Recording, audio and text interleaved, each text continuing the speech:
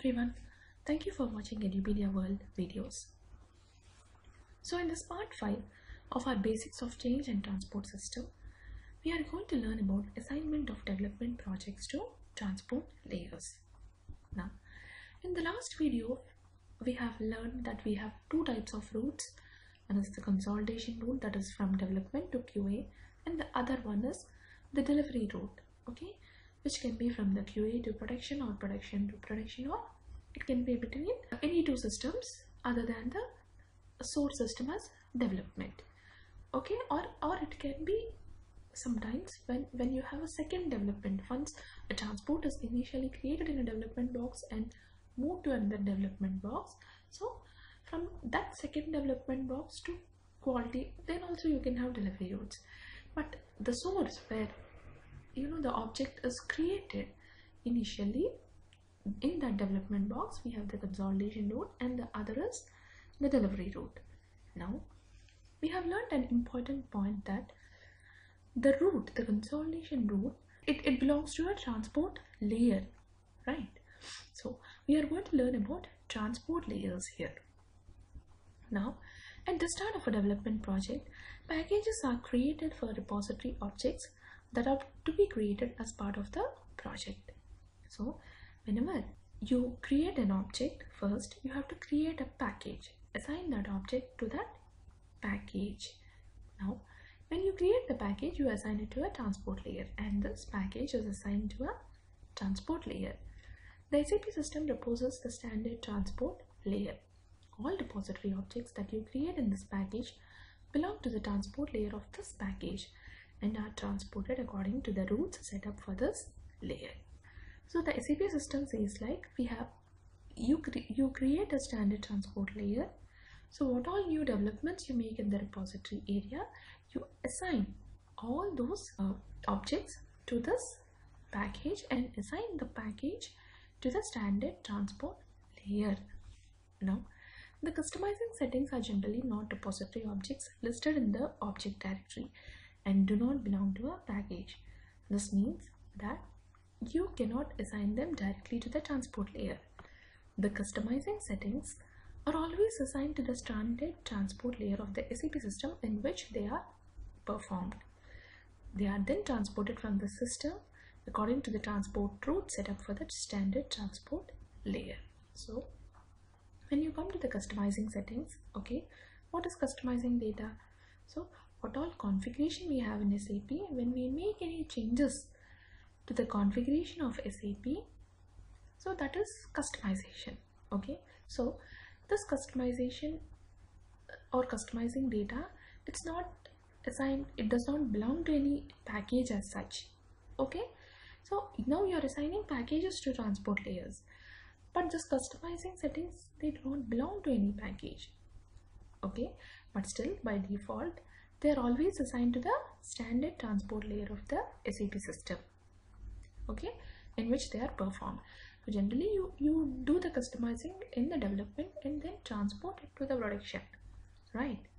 So they are by default assigned to the standard transport layer. Now, the repository objects of the SAP standard delivered by the SAP or from the SAP add-on component installed in your system always belong to the pre-installed SAP transport layer. Now, we have some objects which are directly delivered from SAP or from the SAP add-on components, okay. So these components, these objects which are from SAP, these repository objects, they belong to SAP transport layer and not the standard transport layer. You cannot assign these objects to one of your own transport layers. If you want to patch or modify SAP standard objects in your development system, SAP recommends transporting these changes along the same routes as for your own developments. So now if you make any changes to these repository objects, the standard SAP objects, okay, they belong to the standard transport layer and not the SAP transport layer. So our own developments which we make of any reports or functions or whatever, Next one, the changes which we make to the modifications which we make to the standard SAP objects and the customizing data. All these three, they belong to the standard transport layer, and only the objects which are directly from SAP, okay, they belong to the SAP transport layer. So SAP recommends transporting these changes along the same routes as for your own developments. To do so, you need to set up the same consolidation route for the SAP layer as for the standard transport layer of the development system. That is, the source and the target of the two consolidation routes must be the same. When a 2 or a 3 system group is configured automatically, this consolidation route is created for SAP layer. So that's what. So we have the consolidation route from development to QA. Okay, so we have two transport layers. One is the standard transport layer, that is ZTEV, and the other is the SAP transport layer, SAP.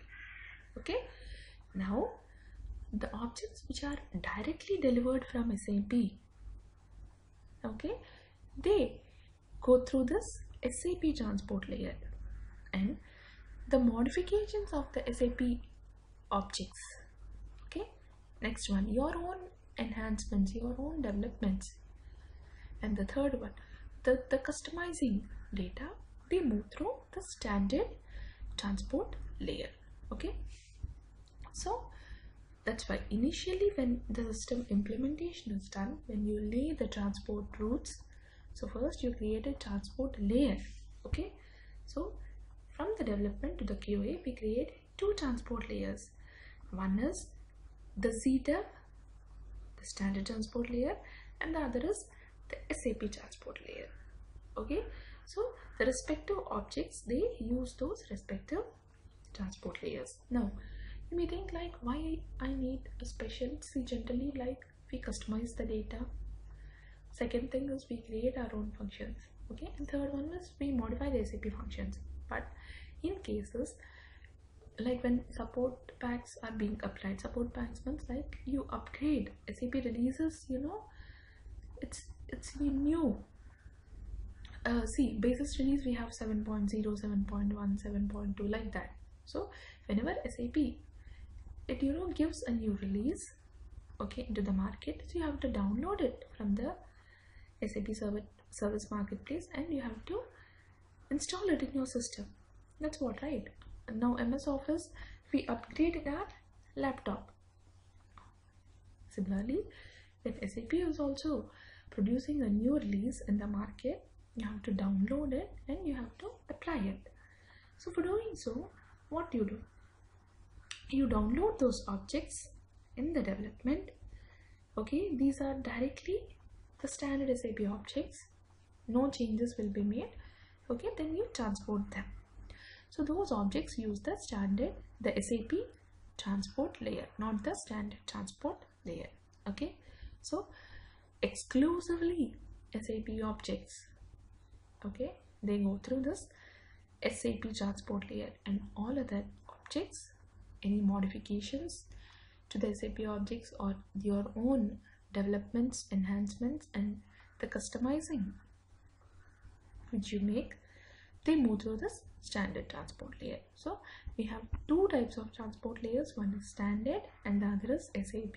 So initially when you create the system, when you implement the system and you set up all these transport routes and everything, you have to set up these two layers. Okay, so these two layers, they have the same source, that is the development box, and the target is the quality system. Okay, so this is about assignment of development projects to transport layers. Thank you.